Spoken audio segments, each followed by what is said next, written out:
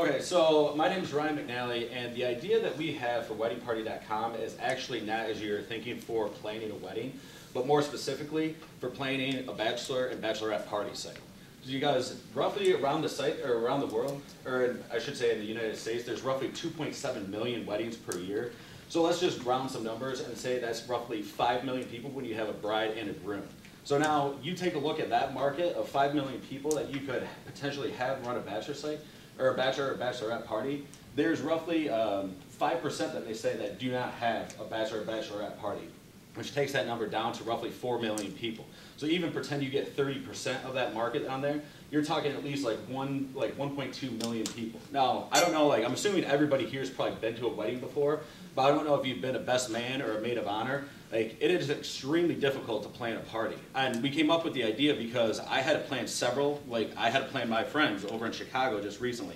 Not being from Chicago, it's a very difficult thing to do. It took me over an hour and a half just to look up limos and party buses and everything else like that, and then where you're gonna go at bars and restaurants and all that. It was really a complex process. And then you get these long chains of emails of, oh yeah, I'm going, or I'm not going, or yeah, maybe I'll come to this part of it, but I'm not gonna do that.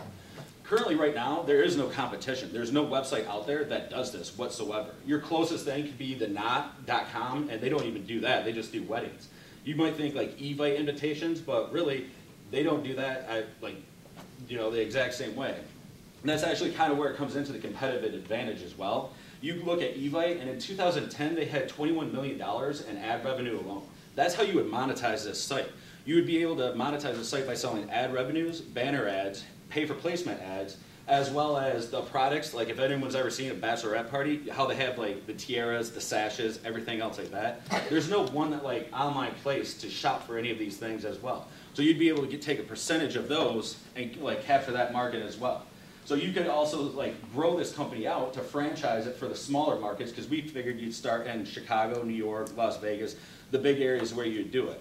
We would think you would probably need an investment of $250,000 for the first year to get off the ground, and that would be to do the servers and everything else like that, the programmers, everybody else. We currently have 3 MBA students in our group, one of them who is actually a web designer for Western Michigan right now, and he's kind of our advisor as well. So really, planning bachelor and bachelorette parties is a huge pain. Let us take that pain away for you.